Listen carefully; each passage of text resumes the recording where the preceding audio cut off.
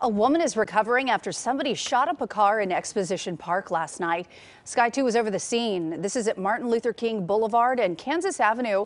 Look at all those gunshots. This is not far from USC. The BMW was riddled with dozens of bullets. You can see the windshield. Officers say the woman was riding as a passenger in the car. She was conscious and breathing when she was taken to the hospital, and they say she will recover.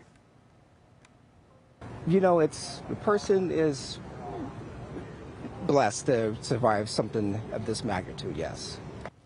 So far, nobody has been arrested, but investigators are looking through security footage to look for any clues that could lead to the suspects.